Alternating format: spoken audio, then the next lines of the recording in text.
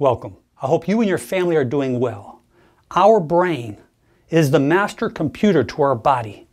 The brain requires 3 times the amount of oxygen as compared to any other muscle within our body. The brain is also the most sensitive organ of our body when it comes to oxygen. And the neurons in our brain cannot survive more than 4 to 6 minutes without that oxygen. Although when we hear the word breathing, we immediately think of our lungs. But there's one very important thing about the brain. The lower brainstem, the medulla, that is the center of breathing that goes on within our body. That if there is damage to the upper cervical spine, any type of trauma or accident, and that will affect our respiration within our body. And therefore, we would not be able to breathe on our own. So my goal is to share some very important information on how we can get more oxygen to our brain. Although, when we have less oxygen, we may not be aware of it. And having low oxygen levels will cause symptoms like confusion, restlessness, headaches, shortness of breath, rapid breathing, dizziness, lightheadedness, and visual disturbances, to just mention a few. So to keep it very simple, the oxygen we breathe in goes into our lungs. It makes its way into the bloodstream, and therefore it travels to all the parts of our body, including our brain. When oxygen gets into the cells release carbon dioxide. The blood takes carbon dioxide back to the lungs, and we exhale that carbon dioxide back into the air. What's beautiful is that there are certain foods that we can be eating within our diet that will help increase oxygen to our brain. Spinach and green leafy vegetables are filled with magnesium, which helps dilate blood vessels and boosts the blood flow to the brain. Asparagus is energy for the brain. It has a very high source of folate, and studies show that people with lower levels of folate tend to be more likely to experience depression. Your oranges and citrus fruits, they are filled with flavonoids, rich color berries, particularly blueberries.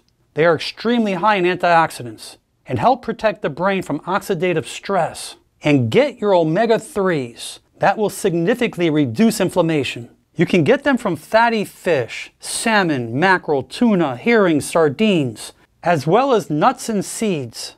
Green tea is the king of antioxidants. It decreases free radicals and encourages healthy blood flow. There is nothing better than taking short walks. Taking short walks throughout the day is a tremendous asset in increasing blood supply to your brain. So if you're always sitting down working at a desk or a computer, get up periodically and take a short walk. Start practicing more belly breathing. That means using your diaphragm, breathing in through your nose and out of your mouth. Just a few minutes of those long, deep breaths will help increase that oxygen to your brain. If you sleep on your back, you may want to try sleeping on your side. When we sleep on our backs, the weight of our bodies can press down on our airway or lungs, causing unnecessary obstructions. Side sleeping will help protect the airway from unwanted claps and will also help reduce snoring. And try to manage your stresses. Increased stress means increased cortisol and adrenaline, increased blood pressure, increased respiration, less oxygen, and more problems. Practice yoga, meditation, go for walks, take care of your health. If you're drinking alcohol and having other sedatives before bed, this can result in higher rates of sleep apnea.